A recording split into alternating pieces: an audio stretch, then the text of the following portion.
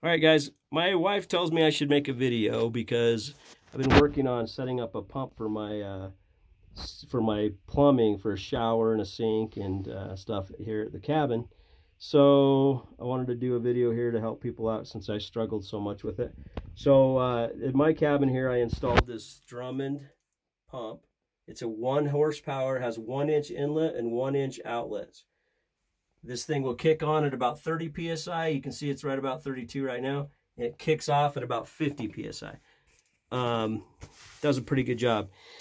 So the water comes in. I have a 1,200 gallon water tank that's buried, and that has a 1-inch line coming out. So this 1-inch line comes out here, and I have a valve shut off here. This is the most important part. You can buy these for about $27 at a hardware store, and it's a one-way check valve. So the flow will come up into the pump, but not come back.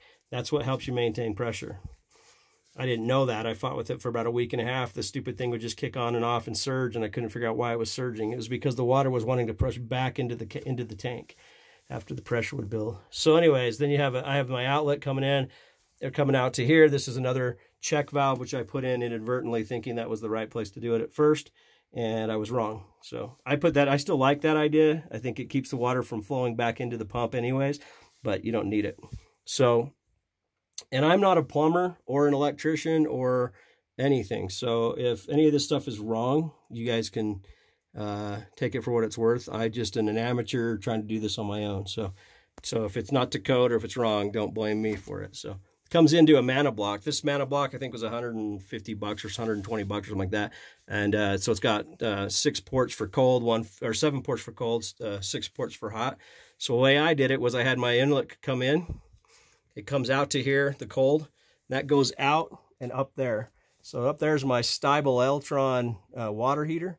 It's an inline water heater. It uses 220 or 240 volts. You have to have 2 separate 50 amp dual pole breakers. So you need 100 amps to run that thing.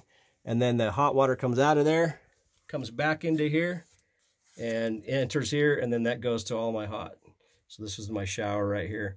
That runs out. I ran an electrical line here with the GFCI, and that runs that. What I did up here for my shower and my sink, so there's my sink and my shower's right there. The shower drains into a 50-gallon drum I buried, and then I have that coming out with a P-trap that goes into my septic system. So you can see that the shower drain comes out of there, shower drains into this 50-gallon drum. That 50-gallon drum, I run a 1/2-inch line. And that water goes up there into that small, that's a small pump that, it's like a, what do they call that? A fish pond pump or one of those things, like a fountain pump. And that pump pumps up and into my toilet there. So I'm reusing the shower water as my gray water for my toilet. All right, hope you guys enjoyed the video. If you'd leave some comments, I'll fix it and make whatever's better, answer your questions. And I do a few videos with cars and trucks, and I have a Dodge diesel that I do some stuff on. I'll try to make some videos for that too. Thanks. Have a great day.